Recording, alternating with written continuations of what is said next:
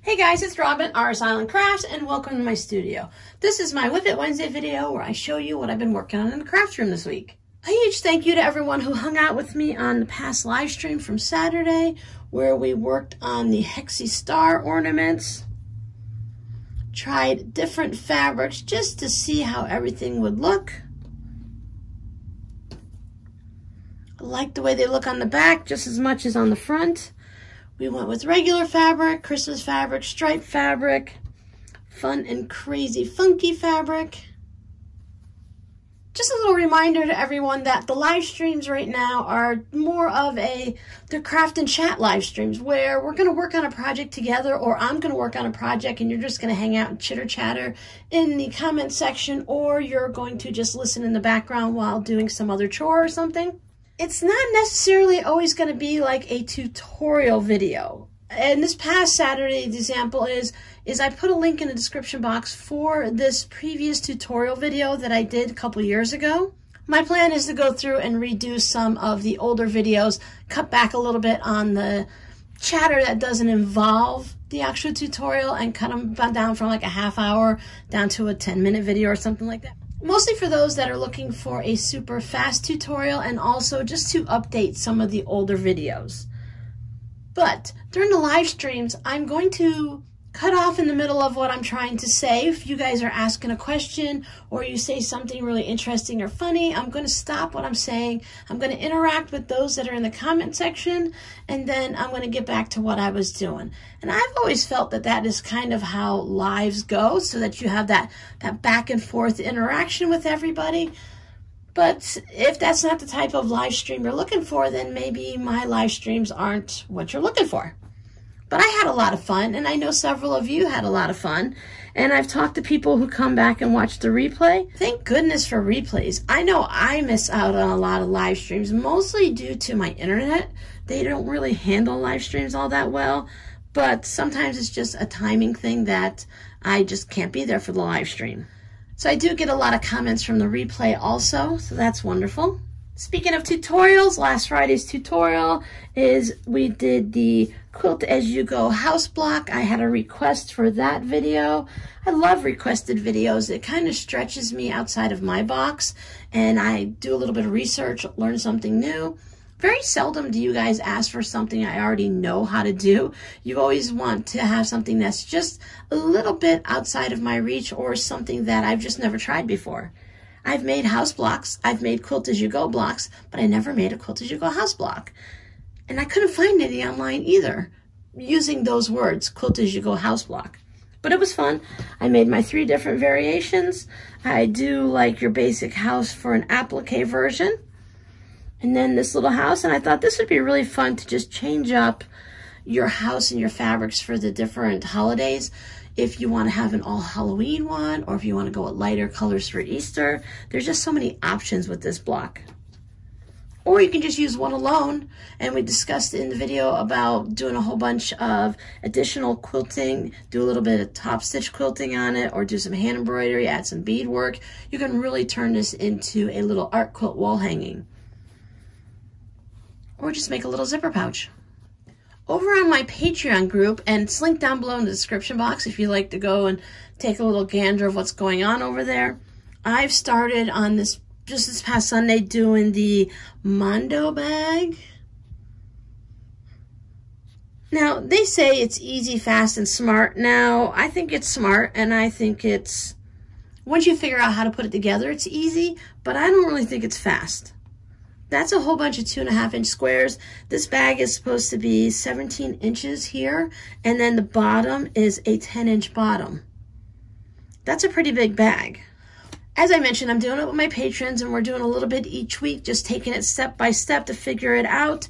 And actually, I think if you wanted to come over and join us and follow along, it's anyone from the $5 and up tier gets to see a video every Sunday, whether it's a tutorial or a just sit and chat, whatever I happen to think about that I want to just share with everyone that week.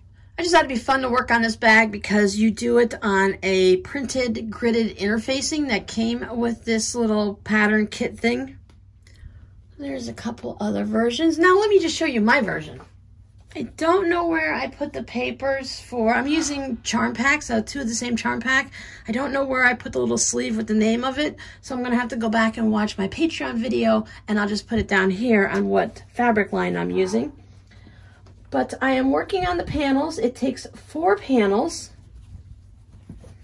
They said it's done on that gridded interfacing where after you put your 2.5 inch squares down, you fuse it and then you sew it like this. I had a video for that previously. The benefit of the gridded interfacing like this is just so that you're going to get all of your seams to line up perfectly.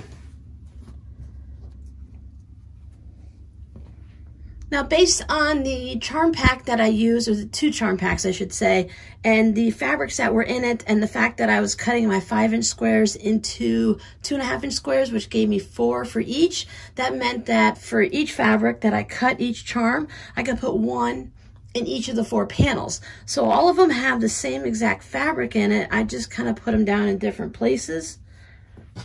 I want to be really careful because you can either have the bottom of your bag here at this side, or you can have your handle coming out. So I want to see if I can be really careful and make it so my handle comes out right here so I can show off that pretty butterfly. So I have panel number 1.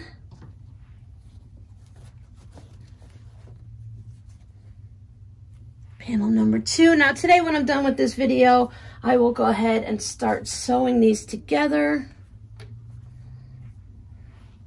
Number 3.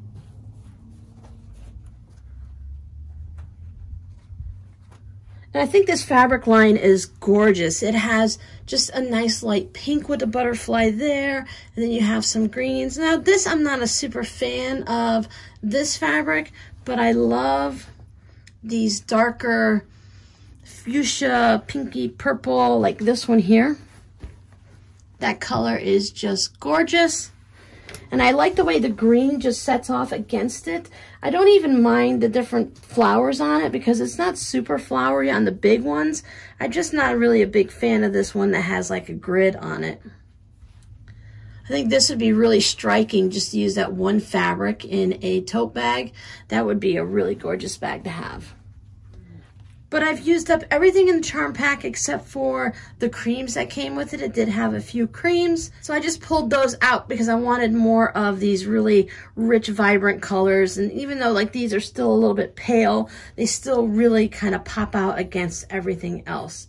And for the lining on this, I'm going to find a butterfly fabric in my stash so that it pulls the butterflies through the entire project. And the reason I don't think that that project is a fast one is because I had to cut all of my squares into 2.5, all of my charms into 2.5 squares. They say you can use like jelly roll strips or 2.5-inch strips, which you would still have to cut down, pressing them onto the interfacing, then sewing them, clipping all the little intersections, sewing in the other direction. I think that's not fast. You can easily do this without the interfacing and just sew all of your 2.5-inch squares together. Or you can use, even on the fusible gridded interfacing, you can use the charm square on it. But I really like the look of the smaller squares versus the one big one. Of course, I worked on another tote this weekend. I actually started this on Saturday morning, and I believe I showed you a few of the blocks. I wasn't sure on my layout was going to be when we went live on Saturday. I finished this up Sunday night. I'm so excited. I actually remembered to add my little tag there. As you can see, I used blue fabric for my scrap bin, which is still totally overflowing. I did not put a dent in it whatsoever. And then I used just random selvages on it. So on this side, I made the center to be the selvage. So that's what you were going to draw your eye to. And that was your main thing. And then I just had some of the little partials on the side. But when you flip it over this way, I went with the blue in the center here. And I have your eye going up to those selvages at the top. Where on this side, it's just a different layout. You don't have the blues going together because they're down here, where on this side. So it's just interesting that you're doing half square triangles. I did these a little bit different than I normally would because I was using the selvages, so they're not actually half square triangles that are sewn together. This is more of a layering thing that I did, and I put in That is a really fun fabric. It almost has like, because of the light colors in the blue, I feel like it has a sparkle to it, but there's no sparkle. It's just the way the waves are. Yep, I just used that once. I put a blue bottom on it because I still have threads all over it. I didn't want to have the selvages going around to the bottom because when you're doing selvages, many of the times you're just stitching them down, so you do have a raw edge. This part doesn't fray. Some of them already have the fray to them, like these, and I really didn't want to put that on the bottom due to wear and tear issues, so it just has a nice little blue bottom. I also went ahead and did the two handles. I did one in just one fabric that is in this bag over here, so I used this fabric, so I have that one handle, and then I thought for a little quirkiness I went ahead and just did a scrappy handle on that side. Let's see if you can see it a little bit better. These bags, I need to start, I was telling myself last night, Robin, you need to start making some smaller bags. You've made some big ones now, so we need to start making some smaller ones, because this one is about 16.5 inches when it's across the top like that. If you measure it, the way I measure the bags for my listing is I go from corner to corner. And so at the bottom of the bag measures almost 12 inches. And the same thing, I measure from the corner to the top of the bag, and that is a little bit over 13. So it's just shy of 12 inches this way and just past 13 inches this way. But I did try the two different fabrics for the lining. Now this is from a fat quarter bundle, so they technically go together. So I have this, and then you got that. And what I'm really excited for is I put a zipper pocket in, guys. My very first zipper pocket inside of a bag. I put a darker blue in. I know that you don't really want to have dark fabrics so you can find what's in the bag, but I thought in a little inside pocket like that, having a peek out would have been good.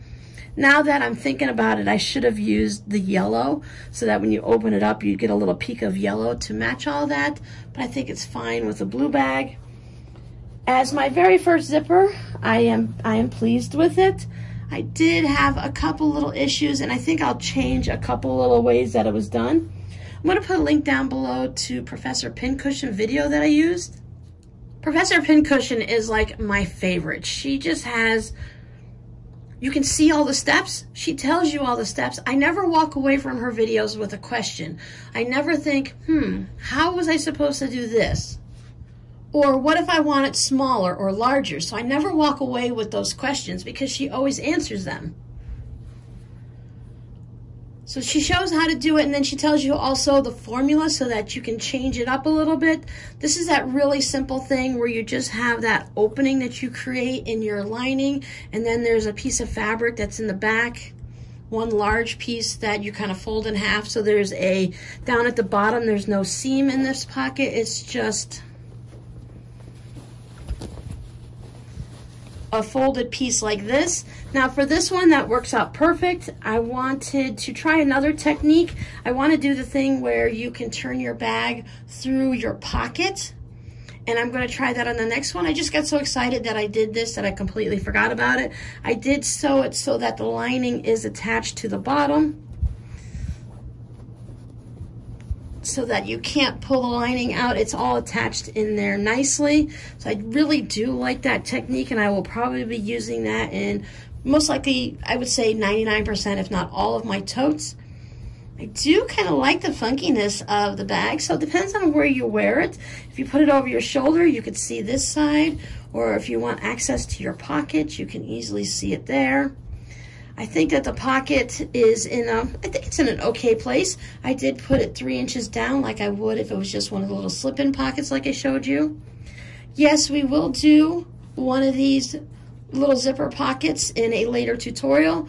I just want to make a few more just to get my comfort level so that I'm not having to go back and watch the video and check it out and make sure I'm doing everything right. As I said, there's just one or two little things I want to change up just to make it a little bit nicer for me. I am using a nylon zipper, so you can use a large zipper and cut it back. Professor Pincushion used her zipper and then built her pocket around it. And I'm going to go and do it in the opposite direction. So there's a couple little tips and tricks that I can change up to just clear up a couple little things that I'm not super happy with. It's perfectly fine. It's pocket like anyone else has made it, zipper pocket. Since I do use something different, I'm not using a metal zipper or anything like that, I have a couple options available to myself. There you go. I think the blues are really nice like that, and the selvages are fun. That definitely screams quilter to me. Get that one big eyeball like coming out at you. Nice blue bottom. So if anyone's interested, this is going to go into the shop. It should be listed before you see this video. So if you follow me on Instagram, I will have already put up, as soon as I put this in the shop, I go onto Instagram and pop my pictures in and say, okay, if anyone's interested, it's in the shop. And I've also been adding it to the community tab here on YouTube. I don't know, there's certain places you can see the community tab and certain devices that you can't. I know I can see it on my phone. I have other people's that I follow, their community tabs pop up, and I'm only saying there's certain things because I've heard other channels say, like maybe you can't see it on a computer, but you can see it on a to-go device or something. You guys will know. If you go to my channel, go to my homepage of YouTube here, and if you just kind of slide over, there's the videos and the playlist and things like that, then there's a community tab. If you're subscribed and you've rung the little bell, whenever I put up a community tab post, it should pop up in your feed as if, like if I had a video or something like that. I love having my own little label there. Get a good shot of it here. It's nice and shiny. I like the font I chose. I think it really goes great with my videos. I keep forgetting to put them in my bag because I haven't had them in so long. So I went ahead and I had this little container. You can buy these at the Dollar Tree. They come in a stack of 3. They have a really nice seal to it, so you could put, like if you wanted to put little snacks or something to go into a lunchbox for the kids or for yourself. M&Ms come to mind, but you can also put like blueberries or strawberries or something in it. I keep thumbtacks in mine. I have thumbtacks and those black binder clips, those metal clips like. So I had an extra one and I decided to, I just put my labels in here. They sit in there nicely. And this way I can keep it on my table and hopefully I won't forget to put them in my bags. Oh, and the quilting on this one, I just went ahead because you have to sew down on the selvages right along the edge, about 1/8 to 1/4 of an inch from the edge. So what I decided to do since I was doing that is I just went in a square, then went to the next one. All the selvages don't line up, so the quilting isn't perfect in those. And then I did the same thing. You can see it here. And I used blue thread just because, you know, it's a blue bag, so why not use some blue thread? So now I decided I'm just going to go ahead and do a bag in each color, but I'm not going to do selvages for them all, and I want them all to look a little bit different. So I'm looking over at my bins right now, and I have options. I have all the rainbow colors: red, orange, yellow, green, blue, purple, brown, gray, black, polka dot, white, rainbow, and beyond. So if you want to go ahead and make a suggestion, go ahead and let me know down in the comments what color you think I should make my next bag out of. Now, I did piece this together, so technically it can be called a Franken-tote, but I didn't use like leftover blocks or anything. I just used leftover fabric and the salvages that you guys shared with me. As soon as I saw this one, I said this one had to go in because it is blue. And as you can see, I didn't care which ones were right side up, which ones were upside down. And I did have these come here and match all the way together because I was making 2 blocks at a time when I was making them. You know what? And I thought that's just perfect. I am going to actually let that stay because I like how that looks. So the next bag I make, I will be choosing the color because I'll probably start working on it this afternoon, and today is Monday. But for you guys, you can tell me the bag after that. Just choose any color you want. You guys know pretty much I just said what colors I have. So I have all your basic rainbows and then brown, black, polka dot, and gray and white, just let me know and I will go ahead and make a bag in those colors on my next one. What is that thing that you make in church camp where you have the 2 wooden sticks and you weave yarn around it? It's some type of an eye. I don't remember what that's called. I think because that reminds me of an eye looking at me, that we'll just go ahead and let that be our code word, EYE. Thanks for hanging out with me. Don't forget to check down below for the Professor Pincushion video for anyone who wants to see how easy it is to put a zipper into, whether you can put it into clothing or any type of bag. It'll work on the outside of the bag, on the lining. It's the same technique for all of those. So go ahead and check that out. I'll see you guys on Friday. Bye.